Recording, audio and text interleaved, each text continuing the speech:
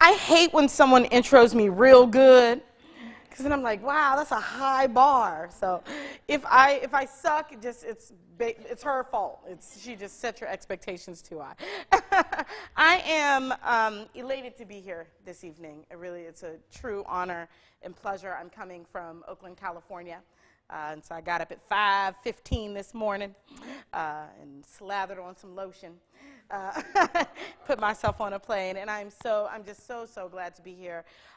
This conference sounds phenomenal, and my work is so much about the body and about how we learn to live in our bodies through this concept that we call radical self-love, and how we use radical self-love as a foundation for radical human love in service toward a more just, equitable, and compassionate world. That's really what it is that our goal is. I want you to love yourselves, but for really specific agenda, so that love might further a planet where we all can live unapologetically in our bodies. And so this workshop is sort of going to take you through a bit of a journey as they asked me to open it with the poem. In this particular, the poem came before everything else. The poem started all of this other stuff. The poem refused to be silent. It asked to do more work. It was like, thanks, that was nice, that's a poem. And what's next? And what's next? And what's next? And so there was really this sort of movement happening underneath the poem that sort of came to fruition, and we'll talk about that in the workshop a little bit. But this is the poem that started all of it, which I, of course, had no idea when I wrote it. I really just wanted to write a love letter to your bodies. And so this poem is called The Body Is Not an Apology. The body is not an apology. Let it not be forget-me-not fixed to mattress when night threatens to leave the room empty as the belly of a crow. The body is not an apology. Do not present it as a disassembled rifle when they have yet to prove themselves more than common intruder. The body is not an apology.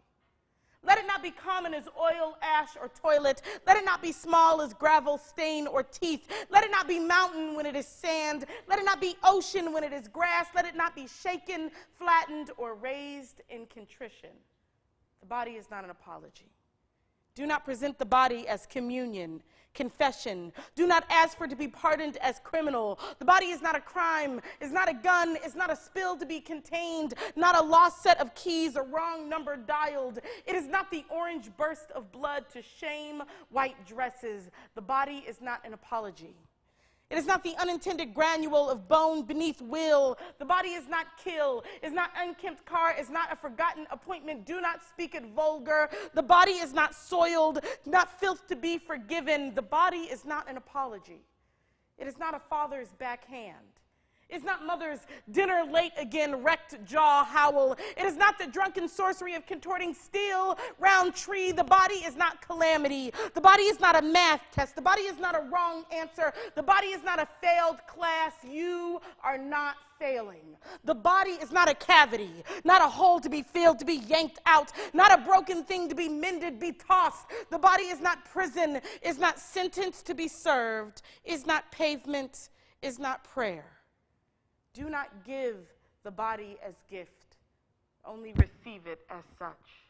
The body is not to be prayed for, is to be prayed to. So, for the evermore tortile 10th grade knows, hallelujah. For the shower song throat that crackles like a grandfather's Victrola, hallelujah. For the spine that never healed, for the lambent heart that didn't either, hallelujah. For the sloping pulp of back, hip, belly, hosanna. For the wild hairs that rove the face like a pack of misplaced wolves, hosanna. For the parts we have endeavored to excise, blessed be the cancer, the palsy, the womb that opens like a trap door. Praise the body in its blackjack magic, even in this. For the razor wire mouth, for the sweet God ribbon within. Praise for the mistake that never was. Praise for the mistake you never were. Praise for the bend, twist, fall, and rise again. Fall and rise again. For the raising like an obstinate Christ. For the salvation of a body that bends like a baptismal bowl. For those who will worship at the lip of this sanctuary. Praise the body, for the body is not an apology. The body is deity. The body is God. The body is God, the only righteous love who will never need repent. Thank you.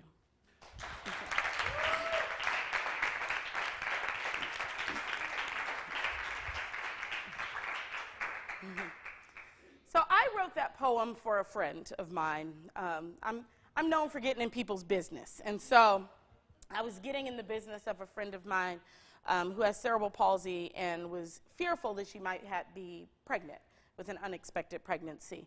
And you know, I'm prone to getting in people's business, so I was all up in her business, asking her what had made her decide to have unprotected sex with this person who I knew wasn't her partner and those sorts of things. And her response to me was that because it was already difficult because of her disability to be sexual, she didn't feel entitled to ask this person to use a condom. And my response to her in statement was, your body is not an apology. It is not something you offer to someone to say, I'm sorry, I'm disabled. And the words wouldn't leave me. That your body is not an apology would not leave me. And so shortly after that conversation, I started writing the poem. And I wrote the poem, and I wrote the poem, and I wrote the poem, and then I started performing the poem for about a year. And like I said, for some reason, it just would not leave me. And like I said, it was demanding to do something more. And so I'll tell you a little bit more about how it went from being a poem to being a movement to being the company I now run. So I'm going to tell you that, so I'm not going to just talk at you. But I'm going to tell you that, and then I'm also going to tell you ways that you can start living unapologetically in your body today, right now. Because it's a hard task, right? We don't live in a society that makes it really easy for us to live unapologetically in our bodies, right? Pretty much nobody gets off. And some folks, you know, there are levels to it, but nobody gets off, right? And so there are things that we can begin to do today that can shift the dynamic of self-loathing and being a combatant in your own being to being an ally in your body and to actually being able to step into this journey of radical self-love. And so this workshop is it's going to tell you a little bit of everything, but it's going to tell you some of that, and it's also going to tell you a little bit about how we came about and all that good stuff. Does that sound like a plan? You all are so quiet and beautiful and divine in that Divinity school kind of way. So I am also, if you haven't noticed, a pretty animated, talkative person. This is totally a space where you're allowed to talk back at me. You're allowed to interrupt me and ask a question. You're allowed to say, say it, Sonya. All of those things work for me. They all work for me. Cool? Are we good with that? Awesome, awesome, awesome, awesome. So, have I told everybody how much I love these? It's the little clicky thing for the PowerPoint. There is nothing better than whoever invented the little clicky thing for the PowerPoint. It is like having a Harry Potter wand. It's the best. There's nothing better. So anyway, this is the top 10 tools to radical self-love, a transformational journey to jumpstart your journey, a transformational workshop to jumpstart your journey into radical self-love. My name is Sonya Renee Taylor. I'm a performance poet, I'm an activist, and I am the radical executive officer of The Body Is Not an Apology. What's awesome when you start a company is you get to decide what you want to call yourself. And I was like, CEO is boring. Oh, I'm going to be the REO, which then reminds me of the 80s band, REO Speedwagon. It all comes together. It's awesome. It's fantastic. So during our time together, we're going to talk about what's this radical self-love stuff. When did we start to hate them? Hate them being what? Ourselves, these bodies we live in, this vessel, these beings that we walk this planet with, that we're stuck with forever. Isn't it trippy to hate something you got to be with from the time you wake up until the time you go to bed for the rest of your life? What a sentence to serve, right? So what if we weren't serving a sentence in our bodies? right? Whose agenda is my self-hate? Whose agenda is my self-hate? The act of birthing a new body, some bonus brilliance that I like to throw in there, a fondue, and then open the floor for a greater discussion and all that good stuff. Cool? Word? Boom. What is this radical self-love stuff? And so for us, there are some specific things around it. And very specifically, when I talk about radical self-love, that is the concept that fuels the work that The Body Is Not an Apology does. It is all about sort of how we frame our mission, our vision, our goals, all of those things. And so we're a global movement focused on radical self-love. We started February 9th of 2011. And I'm going to tell you how we got there. So I told you I had this poem, right? This poem that wouldn't shut up. It talked to me all the time. It was telling me to do something. But I didn't know what it was telling me to do. And then I just happened to have this situation where I was sitting at a friend's couch in California before I lived there. And I had been holding on to a selfie in my phone. Now, I was giving it to the people in the selfie, as I like to say. I was giving it to the people. I was in this little saucy black corset, and I was getting ready for a performance, and I had snapped a picture of myself. And I felt divine, right? I felt divine in it. But I was having a conflict between what I call the inside voice and the outside voice, right? Now, historically, we know inside voice and outside voice is usually like you're talking too loud in a space, right? But which I think is actually still accurate, because what happens is the outside voice is talking too loud in your space, right? And sometimes it's talking so loud that you think it's your own voice. You think it is you believing these things about yourself. What I'm going to offer you is that it's not. That it is the indoctrination of years and years and years of body shame and what we call body terrorism, and I'll talk a little bit more about that as well, living inside of us. So when we organically feel in our power, in our natural state of beauty and wonder and awesomeness, the outside voice starts talking to us, right? Oh, girl, don't post that picture. You're too fat, too black, too this, that, whatever, not enough, this, that, whatever, right? It's usually always in one of those spheres, right? Not enough or the too much. But that voice was telling me, don't post this picture. You know, like you'll be ashamed. People will talk about you. And so I didn't for 3 months. The photo sat for 3 months. And then I decided that I just didn't want it to sit. Something was calling me. Part of it was that someone had just posted a photo of a plus-size model on my wall. Her name is Tara Lynn, and she is fly, just fly, fly, fly, fly, fly. And she was in this big wicker chair, and she was naked, just crossed, legs crossed, just like that. And I was like, all right, I see you. And so then I sort of went down a rabbit hole and started Googling Tara Lynn, and I realized that she had just been signed to a major modeling contract with a lingerie company. And so one of the first images that pops up is Tara Lynn in a black corset, right? And I was like, somebody pay her a lot of money to be posing unapologetically on all the internets in her black corset, right? In her black corset, and I'm sitting here tripping with my little selfie in my phone, right? Like, I need to get over myself and fix that. And so I decided I was going to post the photo. And in the photo, I posted the photo on Facebook, and I said, in this photo, I am 230 pounds. I have a really terrible decision of a tattoo on my left thigh that I made when I was 23. Don't do it, y'all. You'll regret it later. But I feel powerful and beautiful in my body. Somebody, please post a picture where you feel powerful and beautiful in your body, and let's take a day to celebrate ourselves. That's what I said. And I posted the photo, and then the next morning I woke up and like 25, 30 folks all had posted images where they felt beautiful and powerful in their bodies. And it was just this gorgeous moment of affirmation, where what it was is that somebody was waiting for me to step out into my power so that they could have permission to step out into their power.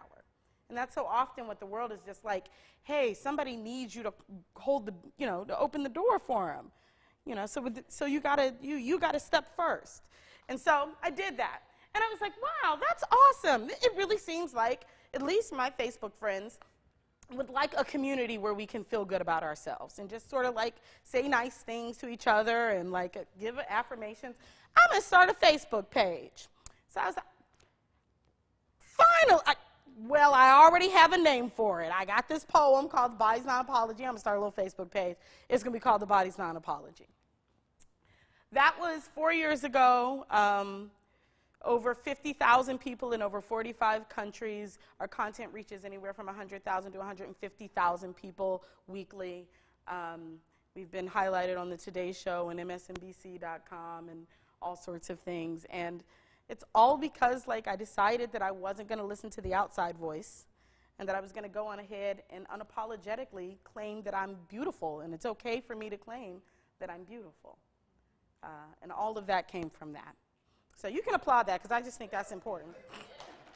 Not for me, right? And not important for me, but important for you to know that whatever it is that's nagging you, telling you to do it, that you're not listening to because you're scared, because you don't believe you're good enough, because blah, blah, blah, blah, blah, blah, blah, blah, blah. Whatever that is, stop listening to that because you have no idea. You have no idea what the universe is conspiring for on your behalf as soon as you get out of your fear, right? That's why I say that. So we went from a little Facebook page to last year we launched a crowdfunding campaign because we had been using pretty much social media websites to do most of our work. I had writers, but all of our stuff was getting posted to Tumblr. And then we had articles, but they were just getting posted on Facebook. And then Facebook decided that they wanted you to pay them, so they would diminish how many people got to see your stuff. And I was like, what if we just have our own home, right? What if we just have our own space where we can do this work collectively in community? Then I found out that wasn't free, so I had to raise some money. And it was the scariest thing I've ever done in my life. I asked my community to help me raise $80,000 to build the world's #1 online resource for radical self-love content. And we raised $43,000, and we built thebodiesnotanapology.com, which is a digital magazine, a social networking site that runs just like Facebook. Basically, we just kind of took Facebook stuff and put it on our own thing. Without all the misogyny and patriarchy and racism and sexism that Facebook has. Social media forum. We have an online forum where people from all over the world have deeper discussions. We had an amazing thread the other day about people talking about navigating psychotropic drugs after mental health diagnosis. And we had someone in Austria talking to someone in Kansas about their shared diagnosis and not feeling as alone in the world as a result of that. That's the type of stuff that gets facilitated in that space. And then we do online webinars and workshops all from the website. And so we built it, and it's awesome. And so I'm going to ask all of you, when you leave here tonight, actually, you can just pick up your little phone right now and just put it in there. Thebodiesnotanapology.com. It's all right, I see you.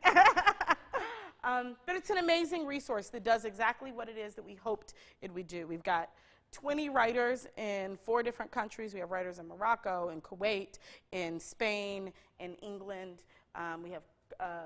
We just have an amazing crew of human beings all committed to this concept of radical self-love. And so that's what happens. These are the countries and people: Netherlands, Brazil, Italy, Argentina, Colombia, India. All over the world, people engage with our content. The body is not an apology. We have some really core beliefs that, like I said, that serve as the foundation of the work that we do.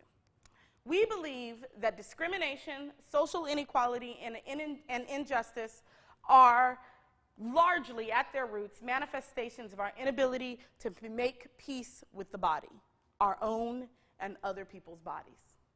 And so through information dissemination, personal and social transformation projects, what we now call radical education, and community building, The Body is Not an Apology fosters radical, unapologetic self-love, which we believe translates into radical human love and action. I want you to hear those two things together. Radical human love and action. Love that does not do work isn't love. Love that does not do work isn't love. right? Who dated somebody who's like, I love you, ain't never done nothing that looked like love, right? Look. Y'all better tell the truth, and I hope you left them. I hope you left them. I hope they are gone, right? But that's the thing, right? People will pay lip service to love, but actual love looks like work, right? Cornel West says, justice is what love looks like in public, right? And justice requires work, right? So we believe that we foster global, radical, unapologetic self-love, which translates to radical human love and work in action toward a more just, equitable, and compassionate world. That as we shift our relationship with ourselves, we shift our relationship with the rest of the planet. There are so many activists in the world who are really diligently focused on tearing down oppressive structures and systems, but haven't tore down the oppressive structures and systems inside themselves, right? And so what ends up happening is you tear it down, and then you build the same thing that was there before, right? If we don't do this work first, it actually doesn't matter what we do out there. We will recreate the system, unless we dismantle it inside ourselves first. Right. So, with that as the foundation of our work and what we do, we want to talk about this idea of when did we learn to hate them? Them being these vessels that we travel the planet in. So my question is always, when did we go from this? Who remembers it? This is pretty early memory. You'd have to be going back if you could remember this. But oftentimes we do have memories of still being fascinated by our bodies. Does anybody have any memory of that? Like when you were like, oh, that's an elbow. Or when you learned you can make your armpit fart, right? Or just weird, wild, kooky things that your body did that you thought were fantastic, that you thought were neat, right? And we marveled at them. This child is not concerned about their squishy belly from a perspective of judgment or wrongness, just fascination. Just like, wow, I can turn it, it's like Play-Doh, that's awesome. What if we went home tonight, wow, that's like Play-Doh, that's awesome, right? Instead of lamenting that, right? Or this, I love these babies. Who's look at my feet, right? That's just look at these feet. and her brother's I just really don't know what to tell you about my sister and her feet, but she's into that, right? But there is an unfettered joy. It is so obvious and clear that what they feel is absolutely nothing that resembles shame, right? There is nothing that resembles shame in these children's bodies, right? That is how we all got here. That's every single one of us. Every single one of us got here like that. We came here as radical self-love. Right? But then we end up to this, right?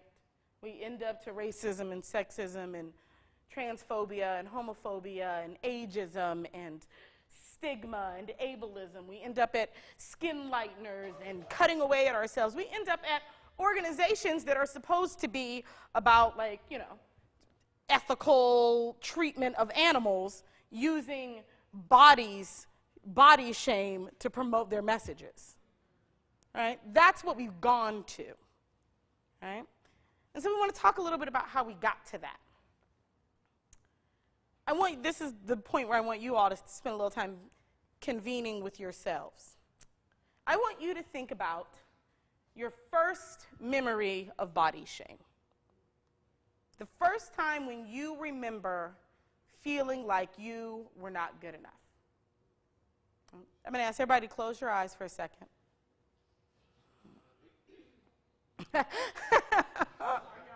Yeah. Fair enough. Everybody is at will. Everyone is at will. You certainly don't have to go if you want to. What I can assure you, though, is that I don't ever leave people in sadness. I don't believe in that. I may take us through, but I'm promising you a way out. I always promise that. So, If you are willing, take a moment and close your eyes. And I want you to think about that memory. I want you to get it. It's the one that still stings. It's the one you try not to visit too often. I want you to think about where you were. What happened? What happened? How old were you? How did it make you feel? And when you have that memory, I want you to give me a church finger. I love them someplace where everybody knows what that is. Give me a little church finger when you have the memory. All right. All right. Okay. Everybody can open your eyes. Come back. Thank you. Thank you for allowing yourselves to go there. I know it's hard. It's hard. It wasn't fun then. It ain't fun now. Right? Is there anyone feeling fear-facing enough? I use the term fear-facing rather than, I don't believe in fearlessness. I think fear is an important, natural, healthy response in our bodies. And sometimes fear is not serving us. And so the option is to turn toward fear, face it, and step anyway. So that's why I say fear-facing. Is anyone feeling fear-facing enough to share their memory? Yeah. I was 4 years old, and you know when we're young, we wear that T-shirt that walk around the house. Right. And I was walking downstairs and walking in the kitchen. My mother was washing dishes, and my father came in behind and picked up a knife. And he said, "You need to put some clothes on, or I'll cut your stuff off. You're a man, nothing else less than." And since then, it's just always traumatized me. Yeah. Thank you for sharing that. Thank you for sharing that. 4. Anyone else? Yeah. Okay, so I was 11, and so I went to Dartmouth like middle school. Mm-hmm. So my mom used to do my hair all the time, and it used to be right here. And I loved her doing my hair, but it took so long. It wasn't straight. So one day I just got really fed up and I cut my hair. I cut it off, and then I walked out the door the next morning, and she was just livid. And she was just like, why'd you cut your hair? And I said that it's too much to handle, but really I thought I really was, because it wasn't straight like the others, and I thought there was nothing to do to it, so I might as well not have it. Mm-hmm. And I'd rather just straighten it and be like the other girls at school. Mm-hmm. Thank you. So when you were 11, you got that message that I'm different, and that's not okay, right? Like, it's not okay for me to not have hair like the other people in school, so it's better to just not have it at all. Yeah. Thank you for that. Thank you for that. Anybody else want to share? Yeah. So one of my earliest memories is that, so I can remember being 11 as well. It's that age, right? Mm-hmm. I've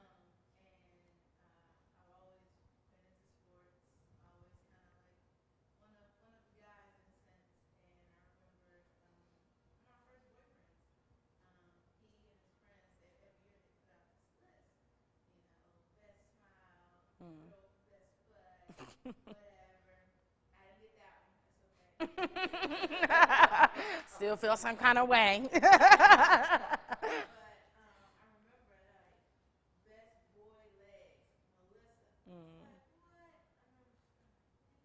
Look at my legs, boy legs. What is that about? For a few years after that, it's just kind of like, well, when am I gonna get my girl legs? You know, feeling some kind of way. Like, what does that look like? Does that mean like no hair at all? And you know, Right. but that I do remember that best boy legs. Yeah. Right. So we get these early messages about like what our bodies are supposed to look like, right? In which category they're supposed to fit into, and if they don't, something's wrong with us, right? Anybody else want to share a story? Yeah. I don't remember what age, but I remember this was I was in school anyway, so I was fifth grade.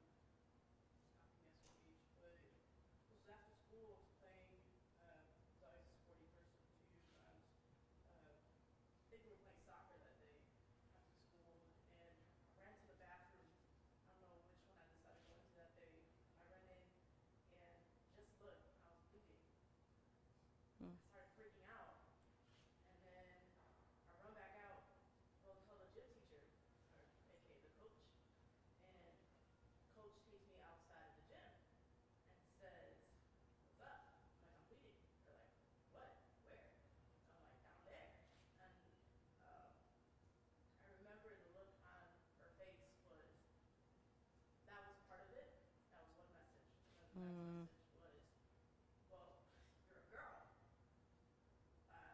This is what happens. And that was it. But those two moments, why are you asking me such a stupid question? Because at that point, I didn't experience my gender as such. I still don't. But that message carried on. Yeah. Thank you. So that moment where something is happening to our body and we don't know what it is, and then we're shamed for not knowing what it is, and for it not matching what it is that we know of ourselves, right? So all of these things come and they inform us at really early ages. How many people's story happened between 13 and 15? Your memory is 13 and 15. All right. Anybody over 15?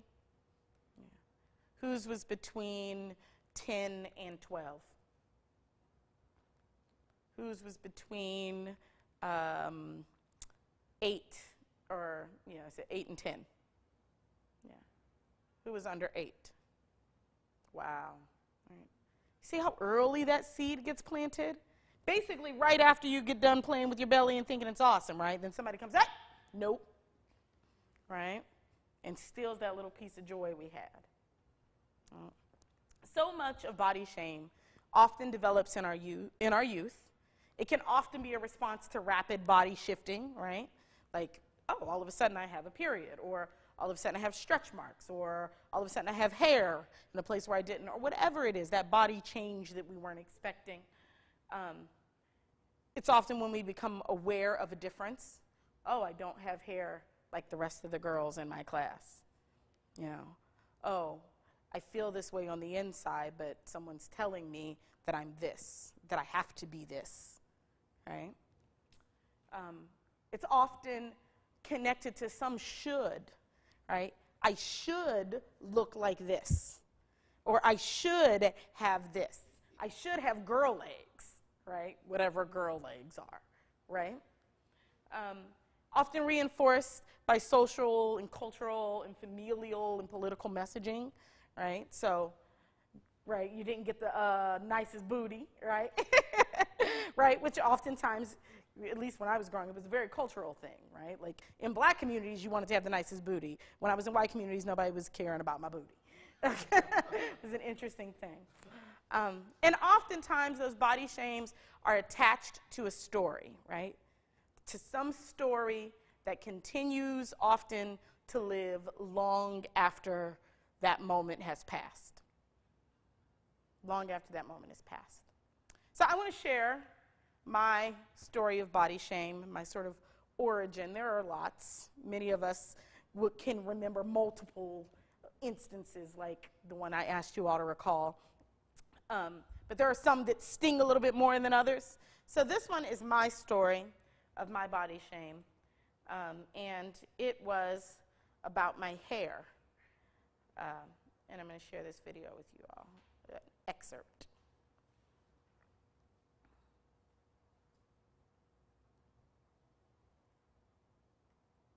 All right.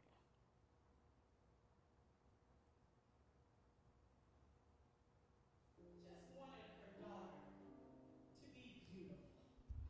And when she finished, my hair was a work of art. I was an African princess, a black goddess, queen of the pretty girls everywhere. Until I went to school. In school, I was just a bald-headed black girl, and no one wanted to be that. See, the first thing to die under the heavy weight of my mother's palms were my hair follicles. My mother pulled my hair so tightly that by 3rd grade, I had permanent bald spots on the side of my head. And now, not only did I have short hair, but in some places it was non-existent. And every day I got on the school bus to head to Woolslair Elementary School to be reminded of how far from beautiful I truly was. See, there was Tanya Twine, awful name. Tanya, 4 years older than me and mean as they my life saved. And she always started the school bus ride with a chant that was very quiet at first. Sonya, Sonya, Sonya, Sonya Buffett. And the whole bus would join in. Sonya, Sonya Buffett. While I sat in the front and wept closest to the bus driver. This felt like it lasted the entirety of the bus ride. This felt like it lasted the entirety of my school life, although I'm sure it didn't. But, you know, there was just something about their words. Tanya and Bus 35 permanently implanted themselves on my brain. They became the soundtrack of my most visceral insecurities, the music of my adolescence. My first date, Sonya, Sonya Bullspots. The first time I kissed a boy, Sonya, Sonya Bullspots. The first time I fell in love, Sonya, Sonya Bullspots. They would be singing just behind my back. Some nights I went to bed certain that I would wake up and they'd be hovered above my head, singing my misery. So that is me and Sonya Baldspotts. And it's really interesting. I did that show 2010. And it's the first time I ever publicly said the story. It was maybe 6 months before it was the first time I could say the words Sonya Baldspotts and not like get the thing in my throat, like it was gonna close up, right? It was still living with me. It was third grade, and this was 2010, so at this point I was 34, and I was still Sonya Baldspotts inside of myself. How many people have body shame memories that are still living with you?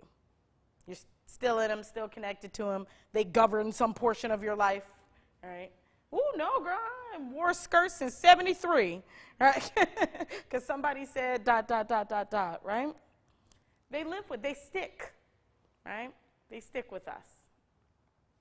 And so oftentimes 20, 30, 40 years later, we are still in our story.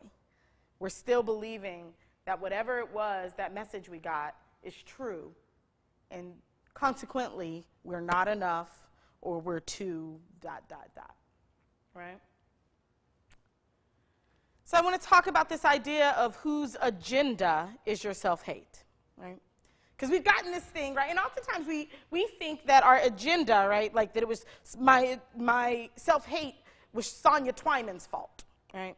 The truth of the matter is Sonya Twyman was just giving me what somebody gave her, right?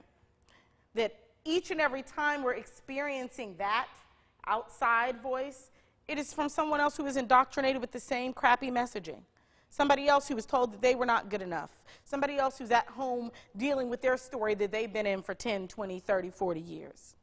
Right? It's a really interesting article. A former, I think her name is, it's not going to come to me right now, but she was a writer for Jezebel, and she had a person who, you know, she's a fat activist, and so she gets trolled incessantly. People just, you know, wake up to say hateful things to her.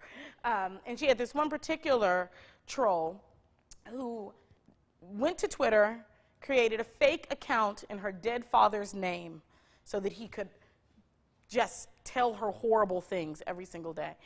And so oftentimes, you know, people's responses don't feed the trolls, right? Like, just don't ignore them. But really what that means is, like, silence, right? Like, you be silent and they continue to get to harass you.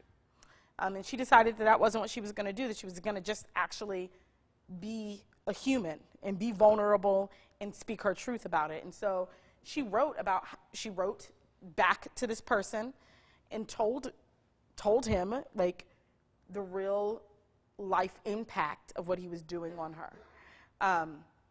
And he wrote her back in, like, rare reality. He wrote her back and he apologized, and he was like, the truth is, I just hate myself, and every time I read you not hating yourself, I can't understand it.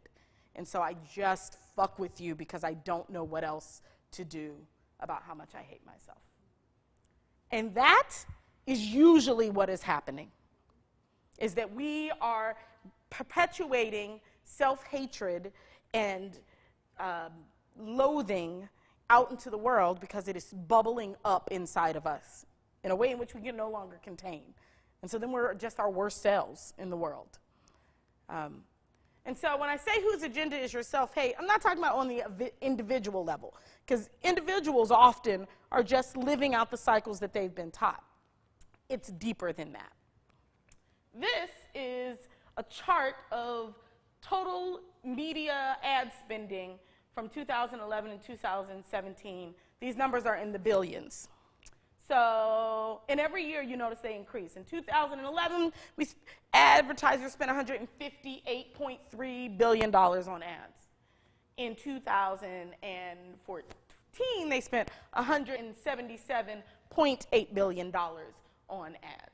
And then pretty much it's expected to go up, to go up between 5 million and 10 million every single year, on and on and on. People spend a lot of money trying to sell you stuff. A lot of money. This is a statistic from a fantastic documentary called Misrepresentation. I don't know, folks may have seen it. It's a documentary about the impact of media on young girls. And U.S. women spend $12,000 to $15,000 a year on beauty products and salon services.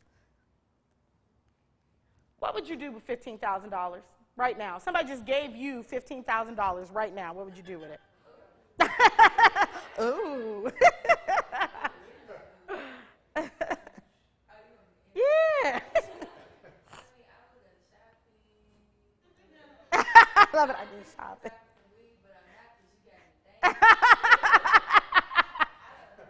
Yeah, right? Maybe some school, right? Who else? What would you do with $15,000 if you had 15 grand? I probably would put $10,000 to my college debt. Okay. $5,000 to my mom. Okay. All right. We done paid off some school debt, hooked mama up. What else? Probably go visit my family, and then I'd probably try to pay some of my students. Okay. See some family, go visit, pay some school loans. That's right. You're trying to figure out how to flip the 15,000. Flipping 15. Okay. Anybody else? What would you do if somebody just walked in and gave you $15,000 right now? Oh, we're going to eat. You about to eat for real with 15 grand? I mean, I eat, but I was like, with 15 grand, you about to eat. What were you saying? Medical bills, right? Travel. Extensive travel, go see some stuff, right? All the stuff, all the things, going to see all the things. These are some phenomenal, amazing things we would do with $15,000 that we spend on lipstick and conditioners and pedicures and weave, right? Like that's where that goes. Right? $15,000 we spend trying to figure out how to be good enough in the world.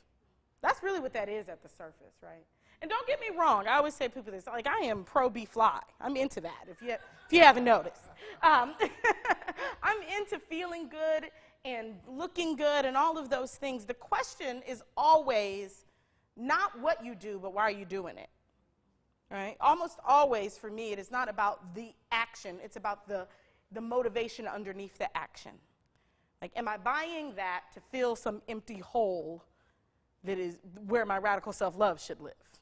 Am I buying that to go back and retrieve bald-headed Sonya, and figure out how to stop living with them chanting in my ear 30 years later?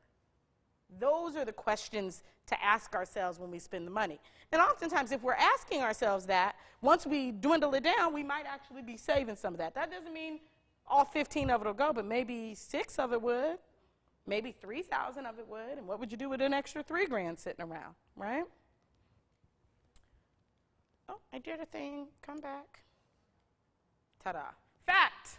I love these things. Beauty spending on makeup, diet and exercise, fragrances, skincare, hair products, and cosmetic surgery adds up to $160 billion per year worldwide. So when that other slide I showed you, there was $170 billion on ads. That's on all the ads. That's to sell your cars or whatever. And what they get back is, so they just spent a fraction of that on beauty, right, things. Because we come back and we quadruple the number that they spent on advertising with our purchases. $160 billion a year. And I'm sure this is 2003. So that's an old slide. Imagine how much money we're spending right now on those things, right?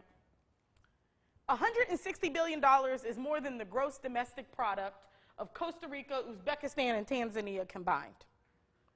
That we are spending on perfume more than the entire economic framework of 3 countries combined. That's wild, right? Like, damn, that's a lot of money, right? $160 billion is more than the gross domestic product of 130 global nations. That we spend more on fixing ourselves than almost all the world has in money, period. Than countries spend for their entire infrastructure. We're spending that I was spending that to, figure out how to get Sonya Bald Spots to stop playing in my ear, right? I like when that pops out like that and changes colors. Oops, no. I always do that. I keep forgetting to delete this duplicate side.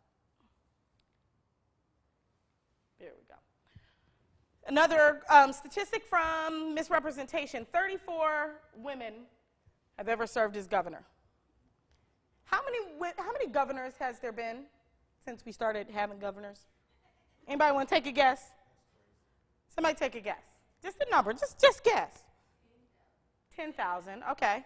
Another guess? Don't whisper it. You're doing the math.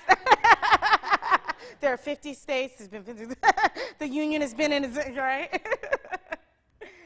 Somebody give me one more guess. One more guess. How many governors have been governors since the United States has been started, right? Right. Okay. So we got 10,000 on this end. We got 200 on that end. We have a spread here. There have been 2,319 men. Yeah, you split the difference. 2,319 men, right? You cannot tell me that there's not a correlation between this number and the $160 billion that women are spending on beauty and makeup and fragrances and blah, blah, blah, blah, blah. You can't tell me that I'm over here being told that I need to focus on this while somebody else is running the world and making all the decisions about my life, right? I love this quote. A culture fixated on female thinness is not an obsession about female beauty, but an obsession about female obedience. Dieting is the most potent political sedative in women's history. A quietly mad population is a tractable one.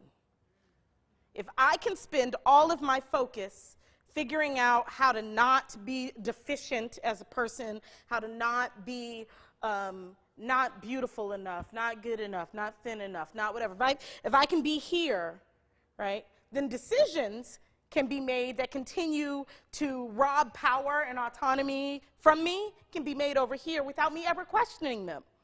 I didn't even notice that you had signed away my reproductive rights because I was putting on lipstick, right? I didn't even see you when you gutted my health care. I didn't even notice that because I was over here trying to figure out how to lose that last 5 pounds at Weight Watchers. All right? Yeah. And that was one of my first memories that I had, particularly having a skinny best friend and being an overweight child. And seeing basically in between the ages of 10 and 12 how young boys And so, like, hearing that and, like, listening to what you're saying, I'm also thinking about how I pay attention to those things, but I still allow fear to hold me back.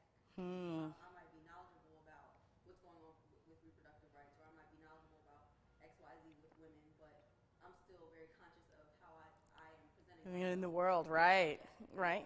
Absolutely. It's the whether or not I may know what's happening, but do I feel powerful enough to speak up? Do I believe that I'm worthy enough to have a voice in the conversation? You know, like it's happening on again multiple levels, right? So we may not just be blinded to it, but now our self-esteem has been eroded in such a way that we don't feel capable to come to the conversation, right? And I just offer to you that none of that is by accident, right? It wasn't like, oops, we just, you know, sorry, that just sort of happened. That's not how that happens. It didn't just sort of happen. It was very intentional. New and emerging markets, right? So one of the things that I think is happening in the world, right? So if we're dealing with the American construct of this at least, but I think even if you see it around the world, right? Like what you're looking at in terms of the ideal body is able-bodied, cis, white, heterosexual, young. Those are your 5 pieces, right? Like, that's it. That's the pinnacle.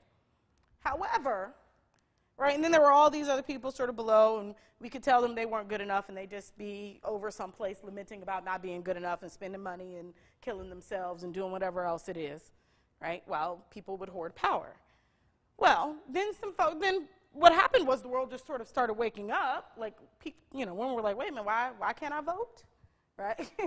Right? Black people were like, wait a minute, why am I a slave, right? Like, people started questioning some just real questions about the paradigm under which they were living. And so, consequently, we started challenging the power structure, which then makes the power structure clamp down. They have to clamp down on the tightness. So actually, I just have to figure out new and more interesting ways to make you hate yourself and be distracted, right? So new and interesting ways to make you hate yourself and be distracted. Men who don't have a six-pack, well, we'll sell you one in a tank top. Like, that's outlandish, right? But somebody right now is buying a slim and fit tank top so that they look like they got, you know, who got good abs? I was like, who am I thinking of who's got those abs? You know, Shamar Moore abs. I thought it was like, oh, Shamar Moore. Tyrese, Tyson, right? It's lots of people.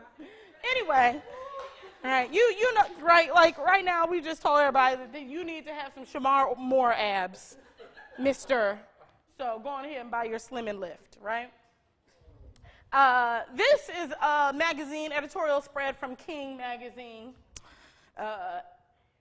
Any specific things we notice about this ad? Oh, that's always my first one. Why is the black girl in the back? The darkest girl way off in the abyss, right? Right. Everybody's looking golden and tanned, right? What else? Yeah.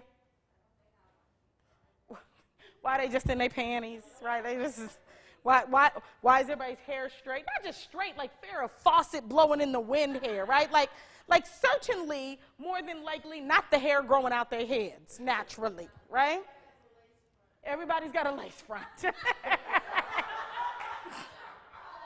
Right. There is an ideal, right? There is you should be this. You're not good enough as you are, you should be this, right? And we're going to put it in magazines, and we're going to tell you should be this, and we're going to really indoctrinate you with it. So, because we need you to not be paying attention. We need you to not be paying attention so that things don't have to change, so that the status quo stays the status quo, so that those who have the most power, access, resource, wealth, continue to have that, and that is not challenged by anybody else, right? And then we see the impacts of these things, what happens, what the outcomes look like with these attacks on our bodies.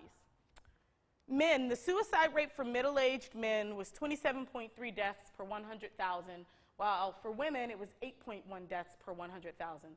The most pronounced increases were seen among men in their 50s, a group in which suicide rates jumped by nearly 50%. Why are men in their 50s killing themselves? Guesses? The economy. Jobs. Child support. Woo, that's a heavy child support bill. If I cannot with you, I cannot. Child support. But so very similar, I think, certainly this idea of economy, right? What is male value tied to? Not even so much. I mean, Chris Christie is the governor, right? He's powerful, and there's nothing standardly in his aesthetic, right, that is what we promote necessarily as like the aesthetic that you're looking for, right? He's a fat, short, white guy, right?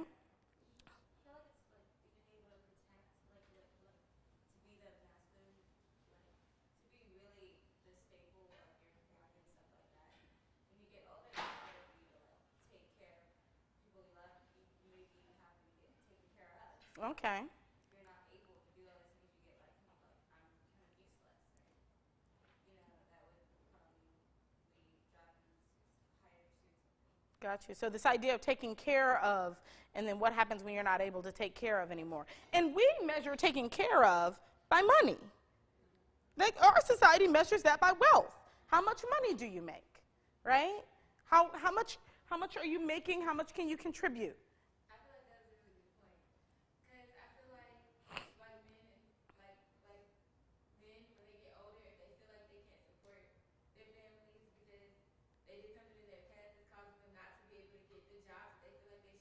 To be able to supply their family what they feel like their family should have by what society says is like what you should achieve by when you finally get the American dream, you should have this, that, and the other, and they feel in the project struggling. I feel like that could be heavy on them because I feel like our men are, like it's embedded in them to believe that they're supposed to pull their family to where they're supposed to be. Exactly. Absolutely. Yeah, absolutely, right? That they're...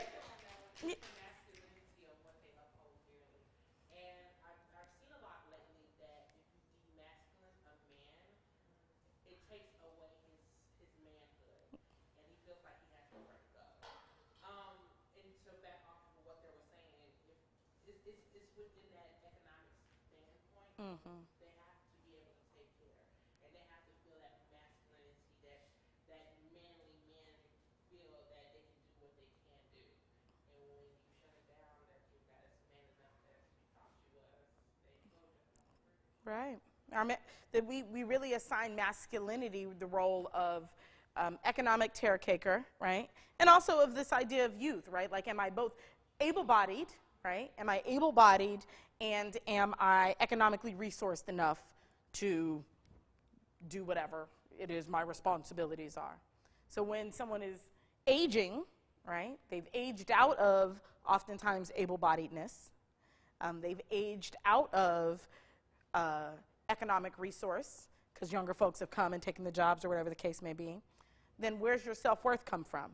If your self-worth is tied in completely external things, when they are gone, what sustains you? What makes you decide to stay on the planet, right? The impact of body shaming on other bodies. Youth of color, young men aged 15 to 19, we find that young black men in this age group are 21 times more likely to be killed by the police, right? We're looking at the impacts of body shame and body terrorism in our communities right now, in this current present day. Right? If we weren't looking at those, Eric Garner would be alive, right? John Wilson would be alive, Mike Brown would be alive, Trayvon Martin would be alive, Darius Simmons would be alive. I could keep saying names, right? We're seeing the impact of that. We're looking at the impact on transgender lives. The Transgender Day of Remembrance 213 update revealed that a total of 238 cases of reported killings of trans people happened in the last 12 months, and in total, the preliminary results show that 1,374 reports of murder of trans folks in 60 countries since January of 2008.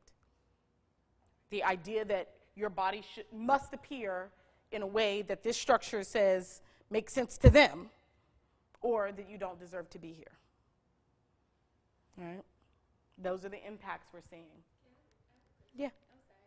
So with that, is that like, were these just trans people who happened to have been murdered, or were they murdered for being trans?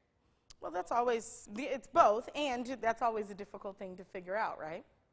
Right. Right? So those statistics are convoluted. We're not totally sure, you know. Yeah. It's not only higher than that. It's due to the fact that it's media misgenders, family misgenders, mispronouns. So you often don't even know that a trans person was killed, right? Yeah. And it's even higher this year due to the recent deaths. Mm-hmm. The beginning of this year, it's already 12 or 10 Yeah. trans people that already died. 7 that we know of trans women of color. Yeah. We're just beginning of the year? Yeah, and we're in the second week in February of 2015, right? We're looking at the impact of lives on people with disabilities. Studies show that the rate of abuse among children with disabilities are variable, ranging from a low of 22% to a high of 70%.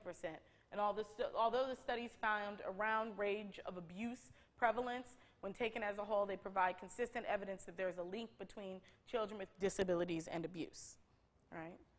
That there's a target on bodies. There's a target on bodies, unless those bodies show up in a way that we decide is okay, that the structure decides is acceptable.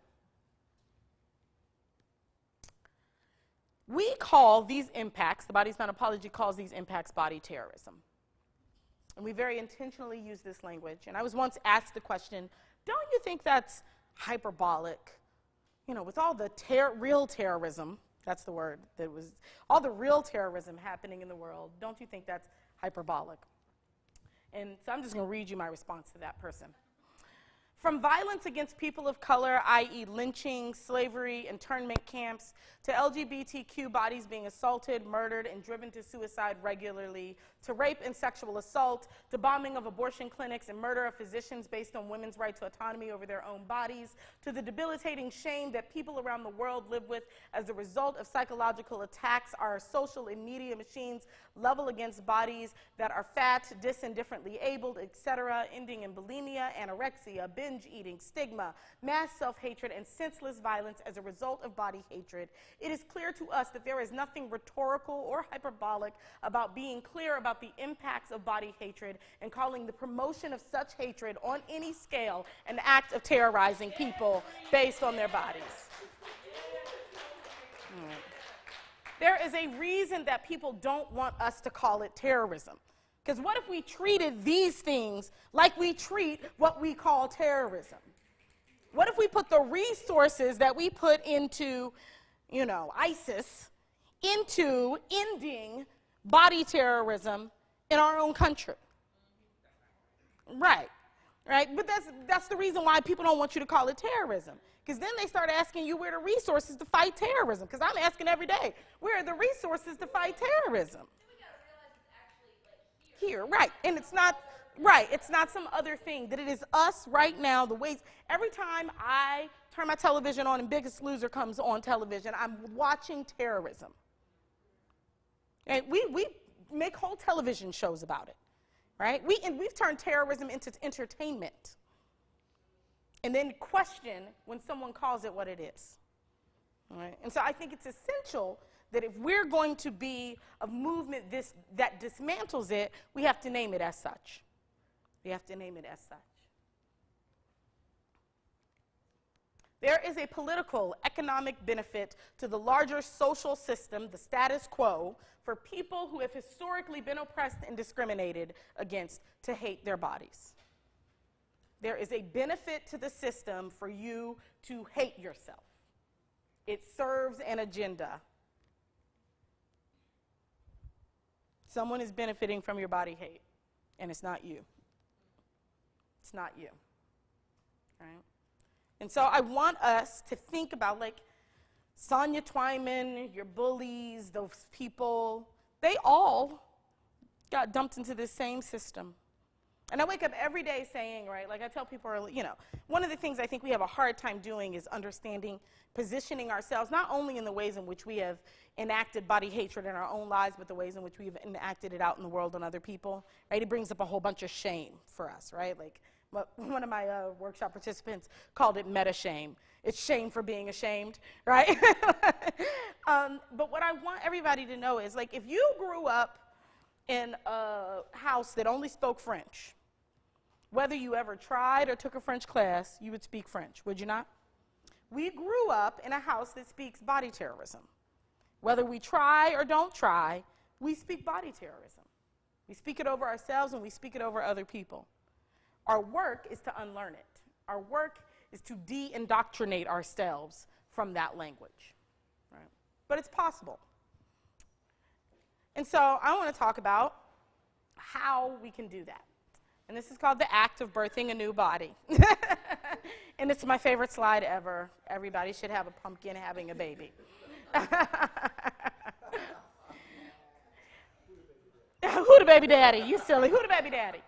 So these 10 tools are really just that. They are ways in which we can start de-indoctrinating ourselves around body terrorism in our own lives, in our own bodies. Because what happens, again, I believe, is that as we shift this part, then it shifts what we do out here, right? But it's got to start in here.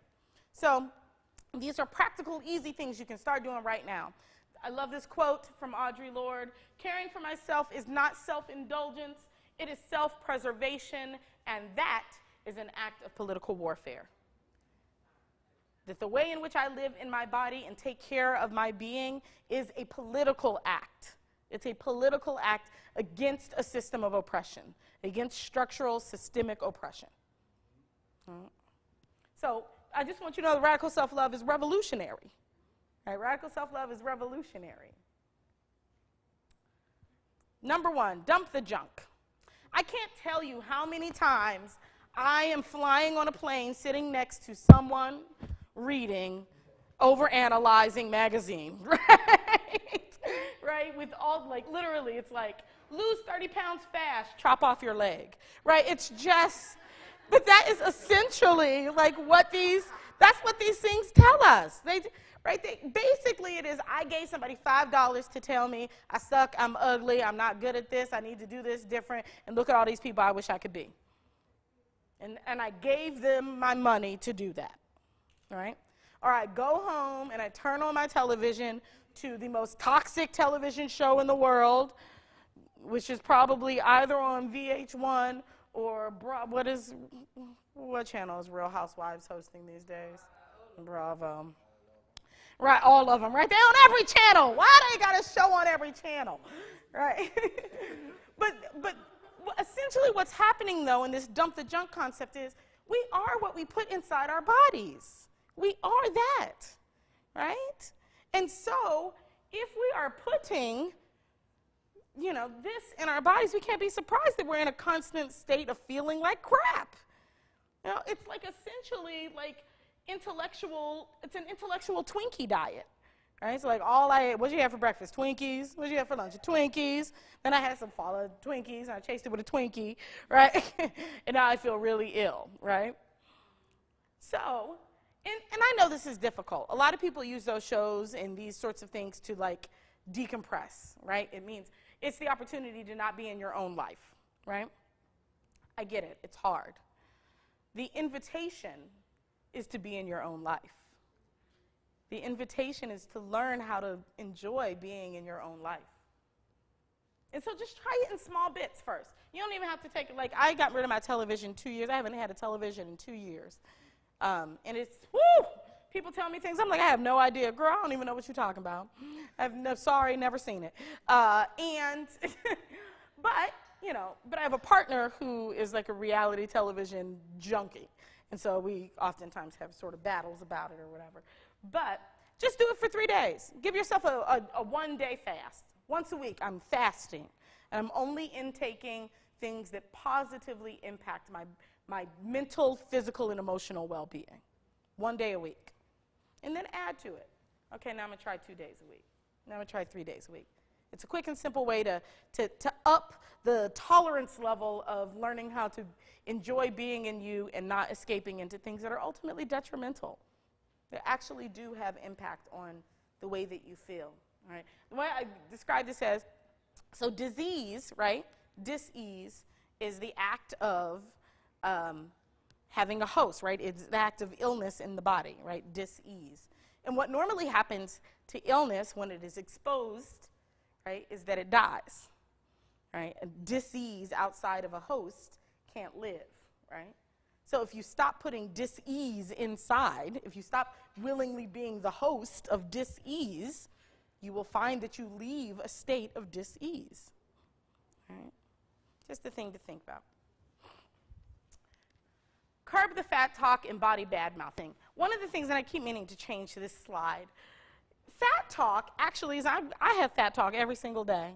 I talk about my fat thighs and my fat booty, but I talk about it from a place of complete affirmation and total okayness with my fat thighs and my fat booty.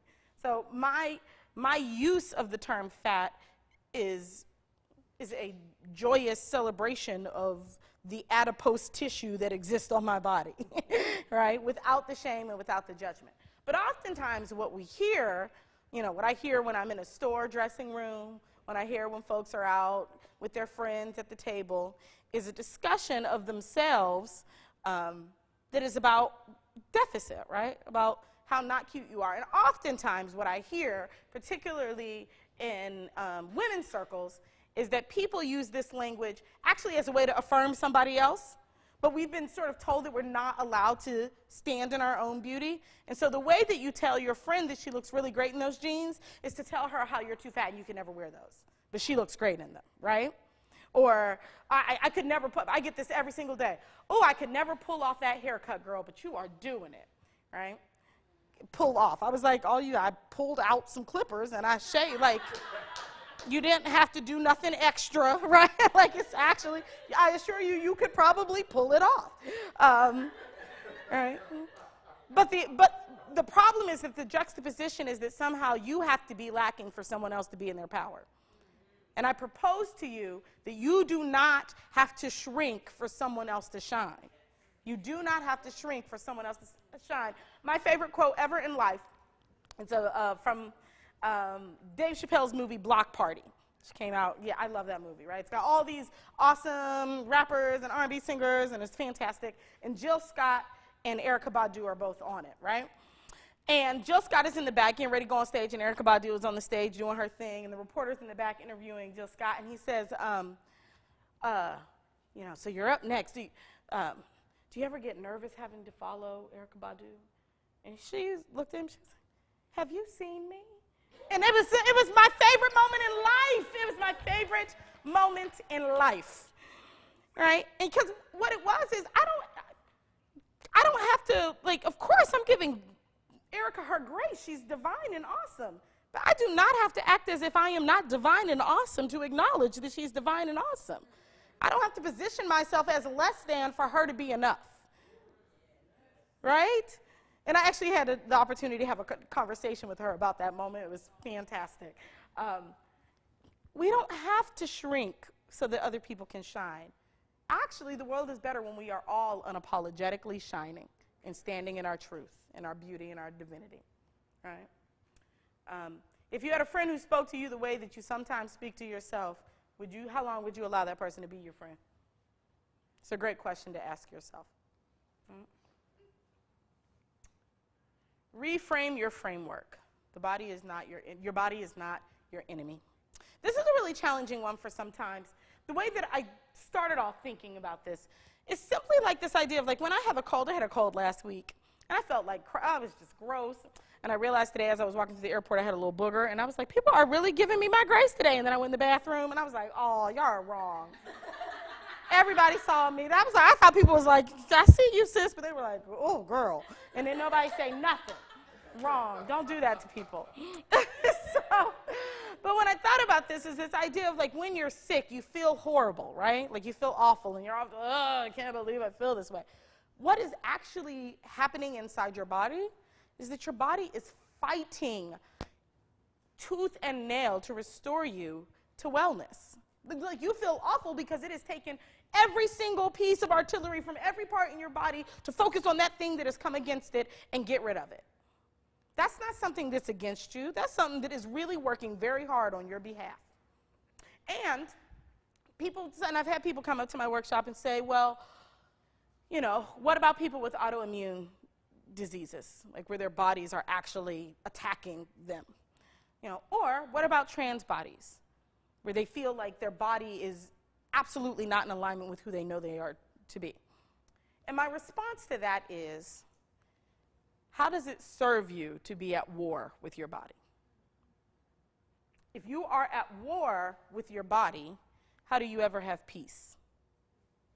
It's just that simple. And so that does not mean that there are not things that you and your body are trying to figure out together, but it's offering the perspective of what if you chose to be an ally with your body? How would you go to the situation different?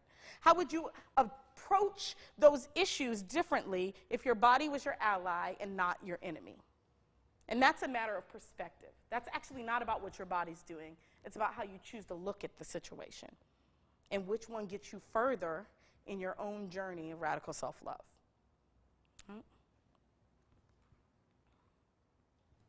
Meditate on a new mantra. This was the mirror in my bedroom. I just moved 3 days ago.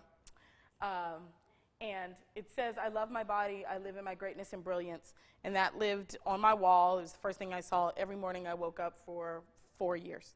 4 years. And when I had said the day before, it's time for a new mantra. Like, I think that one lives in me. I think it's time for a new mantra. And then the movers broke the mirror. I was like, I guess it is really time for a new mantra. I guess the mirror is. But essentially what this is that it's an opportunity to, and this always says mediate because I still haven't corrected this slide either, but it's meditate, but mediate, whatever one, they both work.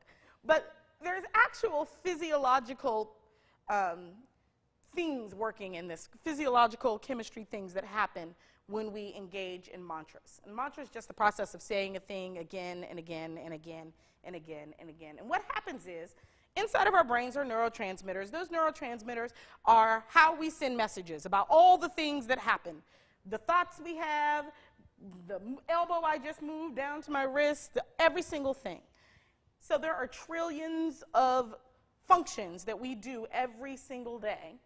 And of course that's a lie, right? So our brains create shortcuts, really fast shortcuts. So I don't have to think about the 3 billion steps that it would take to scratch my head. There's a shortcut, and then I know to scratch my head. We have also done that with body shame, right? I hear Sonya bald spots, and I have an immediate response, a response that is attached to a memory that is now a function of a neural pathway in my brain. Mantras interrupt neural pathways. They redirect your thoughts, and then they create new pathways. So what you do is, like, I love my body, I love my body, I love my body for 5 minutes in silence in the morning. I'm creating a new avenue for my thoughts to go. So rather than waking up and putting on the jeans and saying, oh, I hate myself, actually what happens is I go to say it, and then my brain goes, wait, we don't go that way anymore. And I find myself actually aware of the fact that I'm about to say that thing that I used to say without ever thinking about it. And then my brain is like, no, you don't, Sonya. And then it goes to a different thought because I have actually created a new neural pathway for my thinking. It is an amazing tool to begin to deconstruct old messages that we are stuck in. 5 minutes in the beginning of your morning, 5 minutes at the end. I love my body, I live in my greatness and brilliance. I live in my greatness and brilliance allowed me to launch The Body's Not an Apology. When I have a cohort of homies, and we sort of visualize what our plans are, like what our big dreams and goals are every year. And I went to say that one, and I couldn't say it. I was in such fear. who am I to call myself brilliant?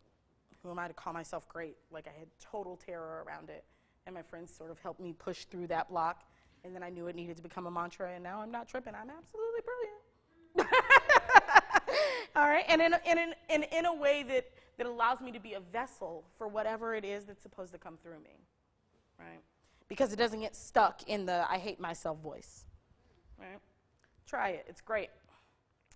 Number 5, banish the binary. This is my new slide, and it's like my favorite because it's so expansive. When I started thinking about this idea of binaries, right, and particularly thinking about it in the realm of gender and how completely constricting it is and how it automatically pushes some people out of the space of radical self-love, right? Like the binary just automatically just says, and some of y'all can't be here, which automatically to me says that it's bullshit.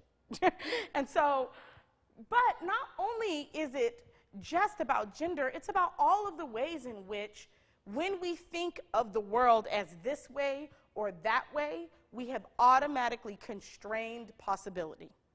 We have strangled possibility. When I am either fat or I am skinny. I am either smart or I am dumb. I am either rich or I am poor. I am either this or I am either that. And it erases the spectrum of human existence. The reality that we are all sorts of things at all sorts of times throughout our lives on that spectrum. And that we will be some of those and we'll be others, and then some days we'll be all up in the middle. And every time that we are trying to be either or, we are actually diminishing our ability to have our most full, vibrant lives. We are really, really, really keeping ourselves from having the richness that the universe has for us. So if you find yourself in an either-or thinking position, go do your mantra.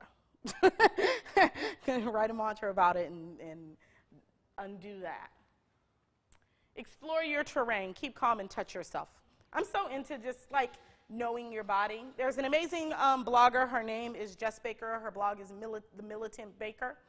And she's fantastic. Her last name is really Baker, and she's super about it, fat activist.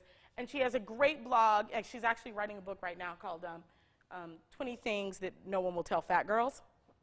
And it's all about the ways in which in certain bodies we're told not to touch them, not to know them, right? And so, you know, there are people who just have roles and have never touched them, right? Or people who have genitalia that they're ashamed of, so they've never touched it. Or there are people who are so ashamed of their own bodies that they've let other people touch their bodies and they don't even know what's happening with their bodies, right? And so the first way to get in touch with ourselves is to really know our bodies. I taught workshops with grown women who didn't know that their urethra and their vaginal canal weren't the same thing. On a regular basis, right? I know 40-year-old women who've never had an orgasm. They got 7 kids, right? Like, this not knowing our bodies is a way of being disconnected from this process of radical self-love. Just imagine living in a house and never knowing your address. Every day you'd be trying to figure out how to get back, right? Like, I don't know where I am. It would be a constant state of disconnection. That's what happens when we don't intimately learn our own bodies. And that is, yes, that is masturbation, because I think masturbation is awesome. But that is also just know your body. That's also just give yourself a breast exam. That is also go, you know, to the doctor and figure out what that thing is that's been bothering you forever that you won't go check out. Go check it out. It's all of those things. Be in movement. One of the things that I love about this is that body terrorism has stolen movement from us. It's totally stolen it. It's stolen it, and it's sold it to Planet Fitness, and it's sold it to whatever other crappy gym that you pay $50 a month to beat yourself up about never going to. All of those things. It has done that. But who remembers when you were 6 and your teacher said it was recess, and everybody got up and was like, woo, and flew out the building to be in the backyard running around? Raise your hand if you remember that. Yes, right? Back when you loved, I used to wake up at 7 o'clock, and God bless my neighbors, I know they hated me, because I would be knocking on your door at 7:15 asking if so-and-so could come outside and play, because I was ready to go do some stuff, right? And that is the joy that we used to have about movement. And then it got co-opted, and it became, you have to do it so that you can look like this, or if you're not doing this thing, you're not okay, et cetera, et cetera, et cetera. It became this thing in which people used it to shame us. And what if we just took it back? What if I took back movement because I feel really good at 1:30 in the morning on a hot, sweaty dance floor getting it? Just cuz, right? Just cuz. Because I feel great in my backyard digging out roots and planting new flowers. Just cuz.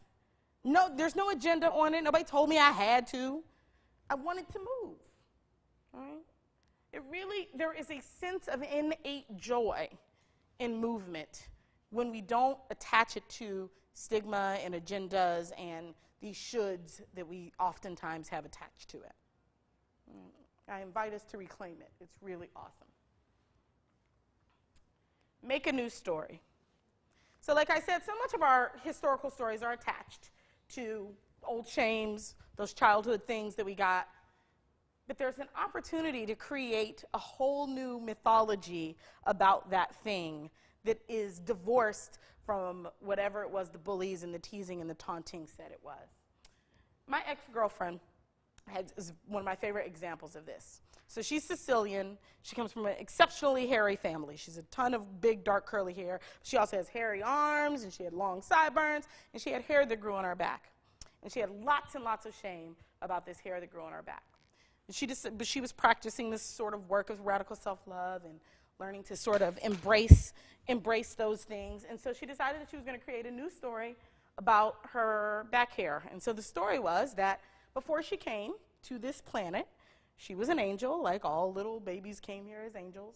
And she had big, enormous black wings. But then, of course, in order to be human, she could not come here in her winged form. And so they had to get rid of her wings. But they left the imprint of her wings on her back. All of a sudden, that thing that was so shameful for her was absolutely beautiful. It was beautiful every time I saw it. It was beautiful for her. It was a whole new opportunity to tell herself a new thing that was different than what the teasing had told her. Mm-hmm.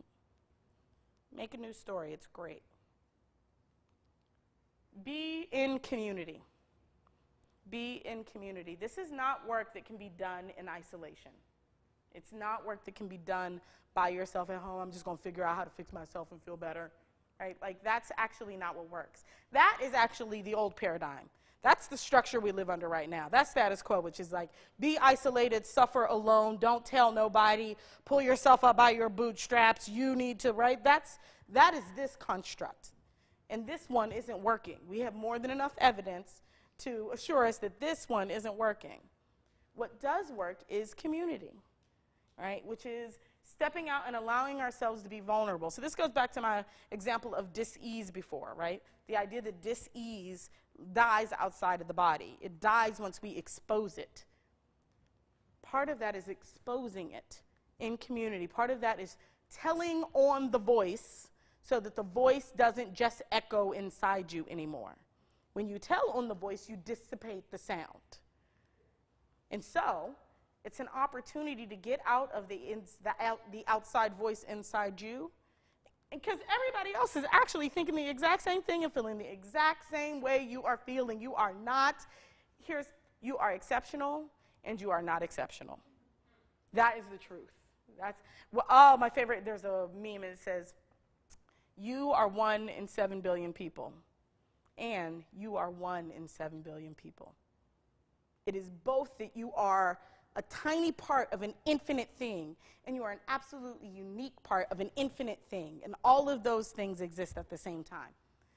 And so the more that we allow ourselves to be in community, the more we have the fuel to stay on the journey. Otherwise, we're just trying to run off of our own gas, and then we're broke down and we're on the side of the road, alone, in the rain, upset. It was like last week. Don't ask me why it was that specific. There are ways to be in community around it. It's the whole reason that I developed The Body's Not an Apology, because I knew that I couldn't do this radical self-love thing by myself. I actually needed you all. I posted it on Facebook because I needed my Facebook friends to stand with me in affirmation. Right? And then number 10, give yourself some grace. I call these body road bumps, BRBs. I run an entire organization focused on radical self-love, and some days I can't stand me. And that is the reality. That's the reality of being human, is that we are not static. We are not simply one way. That my relationship to myself is as dynamic as my relationship in the world. And that I'm undoing 38 years of body terrorism, which means some days it's really, really loud still, right? But now I have tools, and I have community, and I got 10 tips, and I got 43,000 people in 46 countries. Like, I have things to help me navigate those days. But I am not unaware that those days exist and that they will continue to exist. And that I get to love me. Radical self-love is that I love me even when I don't love me. Is that I love me even when I don't love me. Even when I can't figure out why I would do that, I love even that. Even that. All righty, so those are your 10 tools. These 10 tools exist in an ebook. Should you desire to take them home, if you go to the Body's Not Apologies store, you can buy the 10 Tools ebook. It has a little write-up and activities and little framework things to help you put them into action, $4.99. So put it in your life. This is what I call bonus brilliance. This, Mia Mingus is an activist, artist, and she's brilliant. And this quote is from a keynote she gave, and it says, "Try on ugly. What would it mean to acknowledge our ugliness for all it has given us? How it has shaped our brilliance and taught us about how we never want to make anyone else feel? What would it take for us to be able to risk being ugly, and whatever that means for us? What would happen if we stopped apologizing for our ugly, stopped being ashamed of it? What if we let go of being beautiful, stop chasing pretty, stop sucking in and shrinking and spending enormous amounts of money and time on things that don't make us magnificent?" I think that's so powerful. And for me, I mean, the reason why this perspective is that for me, beauty is not about some sort of aesthetic assignment, right? That beauty is an inherent state of being. And so when we talk about trying on ugly, all of those things, if people are living in all of that, it's impossible for them to not be beautiful. That's the way I perceive that. But I really love the concept of being magnificent, right? Which has a whole different set of assignment to it than beauty does. The curious paradox. The curious paradox is that when I accept myself just as I am, then I can change.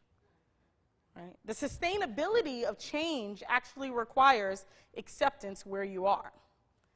It's the reason why Weight Watchers makes the majority of its money from those people who have been in forever, still coming back every year trying to lose the same 10 pounds. Right? Because every year they hate themselves, right? Or they hate that thing about them, and then they go back, and then they lose it, and that was what was making them feel better, and then they gain it back, and then they got to go figure out how to go get their self-esteem back, so they go back, and that endless cycle, right? It makes those companies a lot of money, right? That continues to have us in a state of constant dissatisfaction with our lives. It's totally possible if you love yourself right now, what would happen with you and your relationship with your body? Yeah. This is my favorite sort of quote in terms of it summing up how radical self-love changes the world in everyday sort of kind of ways. When you are comfortable with both your strengths and weaknesses, you radiate simple, unaffected humanity. Self-acceptance, total self-acceptance, which is radical self-love, means self-forgiveness. And when you forgive yourself and stop judging yourself, then you won't judge others, and there will be less conflict in the world. That is like the tiniest, simplest, easiest way to see how radical self-love is revolutionary. That all of a sudden you begin to act differently in the world because you act differently towards yourself. Totally works. Working in the radical, oh, are they still here? Yeah, no, okay, we'll go back to that. Well, no, actually, we can go ahead and talk about that. So, working in the radical, there are all sorts of opportunities, things the Body Is Not an Apology does to help folks do this. This webinar, this workshop that you're listening to right now, I also offer online. So if you know somebody who's like, you should totally hear that, you should send them to our website to participate in our 10 Tools for Radical Self-Love webinar. We do them once a month. And then we have another webinar called How to Raise Your Ruckus, which is it's a 3-step, 30-day transformational activity, transformation community activity that's all about disengaging ourselves from historical pain, shame, trauma, and fear in our lives. So it is the reason I'm bald. Ruckus is why I'm bald. Ruckus was an enormous tool for my healing and my shame. And so we do those workshops as well. We also do coaching and consulting. We're here as a radical self-love resource. That's what we do. And so all of the tools that we offer, they exist in the world at no cost. Or if you want to do deeper work, they exist at cost. And one of the reasons that that exists, a lot of people are like, why aren't you a nonprofit, Sonya?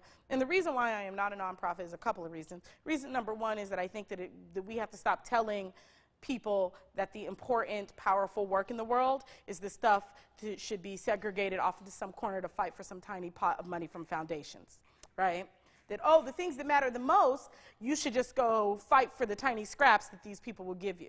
I disagree with that tremendously. In addition to the fact that I believe in this concept called best interest buying. What happens when we spend money on things that actually work to the best interest of ourselves and the world that we live in? What happens when we stop doing detriment buying, right? Buy all the $15,000 we spent because we hate ourselves? What if you spent that money on things that were all about radical self-love? What if you spent that thing on things that actually improve your life and improve the life of others, right? That's how you shift the capitalist paradigm so that it isn't an oppressive structure that strangles us all to death. That actually what we do is we spend our resources on things that lift us up. So anyway, all of those things exist on the website. I invite you to check them out. This is a fond ado, but before we do that, I want you guys to sort of see the resolution of my story. The show that I did was kind of my opportunity to make a new story around my body shame, and so I share the end of it with you all.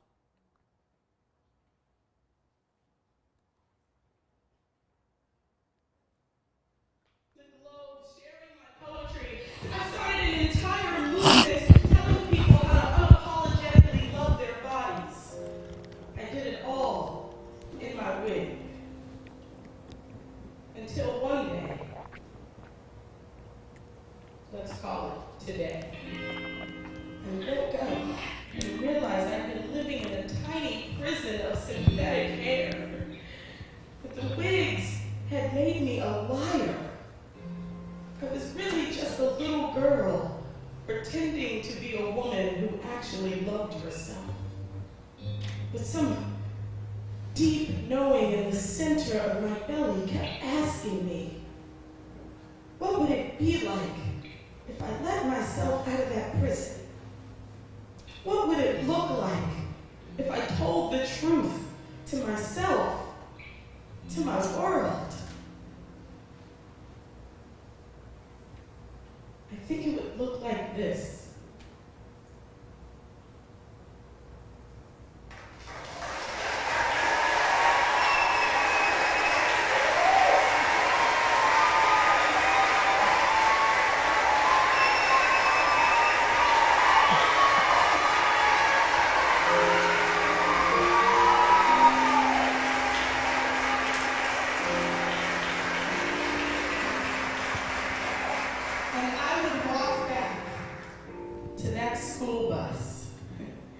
And grab 9-year-old Sonya by the hand, walk her off of that bus and into womanhood with me, whispering, you have always been beautiful.